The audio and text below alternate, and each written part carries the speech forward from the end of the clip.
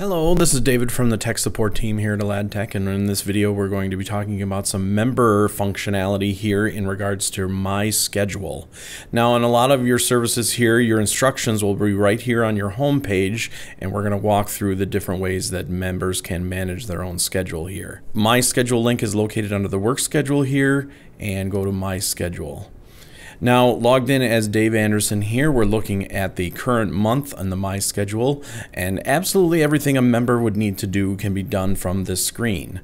They can see all their scheduled time information. They can look at the legend over here on the left and see time off, request and accept trades, see open shifts, and all sorts of other information, events, availability. And these items can all be toggled on and off as needed to customize it for your own viewing purposes that wouldn't affect anybody else's view of the system. You can certainly jump to another month or year if you like, or scroll back and forth between months using the arrows here. And you can see your scheduled times here listed in blue. These are the shifts that you're scheduled to work. You'll see some events here that are listed, such as a staff meeting here today and a football game that's scheduled on the 15th there. Now, if you want to see any open shifts that are available for signups, you would just click on the purple open shifts, and it will expand out and show you all the schedules and shifts that are available for Dave for sign-up purposes. So if Dave looks ahead and sees that there's a shift available here tomorrow and he's not normally working, but he decides that he can be on shift, you would just simply click on the shift that he would wish to sign up for, maybe adjust the times if need be, if it's just for half a shift or full shift if that's available, and sign up. You'll notice here that it prompts a work limit, just warning them that they're scheduled for more than 60 hours within a week, and it does require an extra level of approval, and that's fine. And this kicks out a notification to your admins letting them know that that sign up is now pending approval.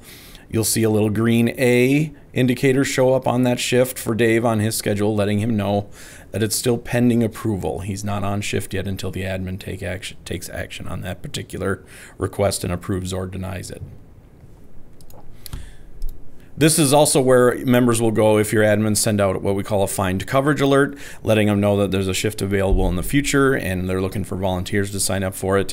The link from that notification would take the member back to this screen. They would click on the open shifts and find the open shift in question and sign up for it if they wish to work. Conversely, if they want to take off a shift, there's a couple of options they can go through here, such as time off or a trade. So let's go in the future here, and Dave says, I would like to request off the 19th. He would click on his shift for that day and have the options to request a trade or request time off.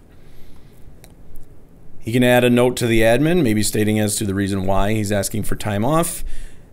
It lists the scheduled time that he would be originally scheduled to work, and if that needed to be adjusted, you could adjust the times there. You choose what type of time off. These are decided by your admins in your settings of the different categories of paid time off. And you'll notice some of these are listed as accrued, which means that the system is tracking how many hours Dave has in his bucket of time for vacation time, say. And if we choose that category, you'll see that he has 40 hours of accrued vacation. This request is going to take up 24 hours of that time, and he'll be left with 16 once it's been approved. One example of a warning would be maybe personal time here, where it shows him he only has 4 hours of personal time, and that will put him in the hole, and it shows up as a bold and red and negative there as a warning for Dave and for the admin in case that's not going to be possible, and then it could be denied, that request.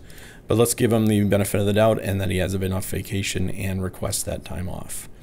And then again, in orange, it tags the day with a little A, sending a note to the admin, letting them know that there's now a PTO request out there waiting for approval. You'll see Dave is still on schedule to work until that action is taken on that particular vacation time, and he will receive a notification once that happens if he so chose within his member profile to get that notification. Another type of request to time off is called a trade. So let's go ahead to the 25th here and request a trade. There are two types of trades within the system that may be allowed by your admins. One is a giveaway, which means exactly that they're giving away their shift. It's a one-way trade for somebody to pick it up. The other trade is called a swap, which would mean they need a trade in return for the one that they're offering, a one-for-one trade with another member. That'll involve a couple extra steps because, of course, both parties have to agree upon what shifts they're willing to trade. So what happens when Dave sends out this trade request, he may want to add a note to the admins or note to the recipients, is it's going to send out the notification to all the list of these recipients that are qualified to and have a shift available to swap back with Dave for that shift on the 25th here. There may be other restrictions in place set by your admins, and they can be as liberal or open-ended or restricted as need be for your trades.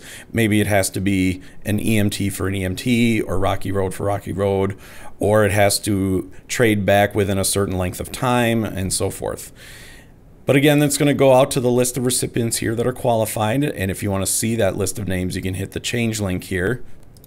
You'll see the list of names that it's going to go out to, all selected. They'll all get notified, and then these members will then look at their own schedules, and the system itself will generate a nice list of shifts that they can choose from to offer back to Dave in order to trade him for his October 25th. So basically, Dave is waiting for the offers to come back to him from any number of people. He's waiting for offers for the other end of the trade. And once he sees those offers, Dave would then accept one of those shifts.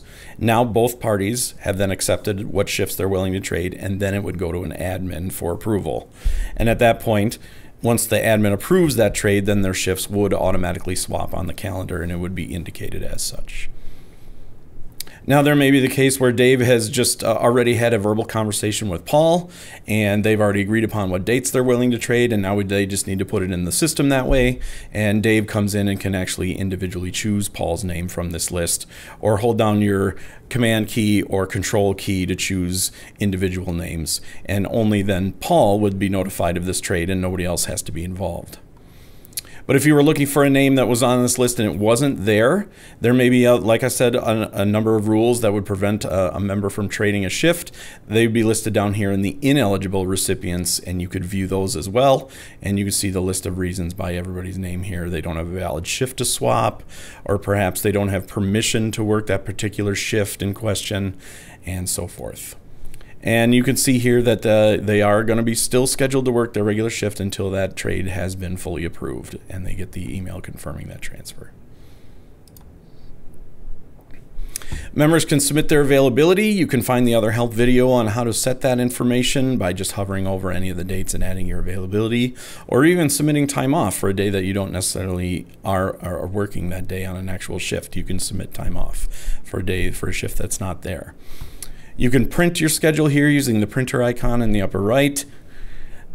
You can sync your calendar. Any member can sync this information on their work calendar to their own personal calendar on an outside application, such as Google or Outlook or iCal on the app on the iPhone.